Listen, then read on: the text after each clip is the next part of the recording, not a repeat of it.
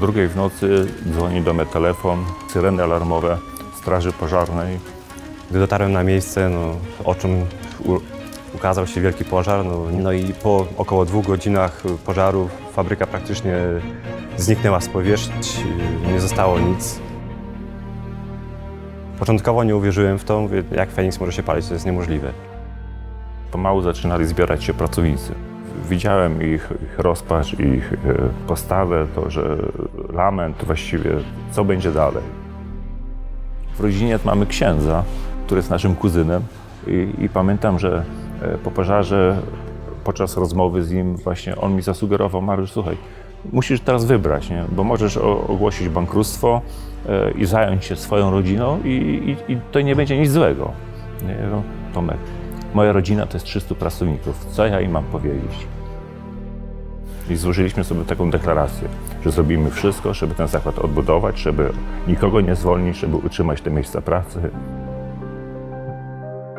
Krótko po pożarze 2 moich byłych wspólników wycofało się z produkcji, aby chciał się wycofać właściwie z tego całego biznesu.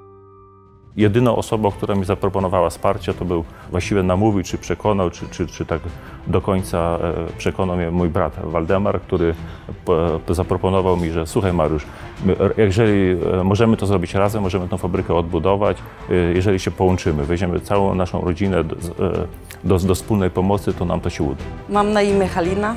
Jestem Jan. Jestem Lucyna.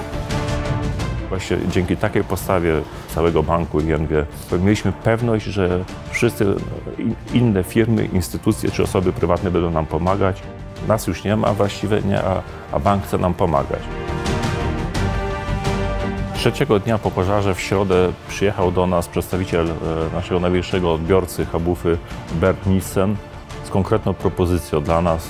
Słuchajcie, tu utrzymamy wszystkie zamówienia, ale musicie nam zagwarantować jedną rzecz, że te zamówienia zrealizujecie w ciągu tygodnia wtedy. I tego dnia on twierdzi: OK, Mariusz, wiem, że tobie to się uda.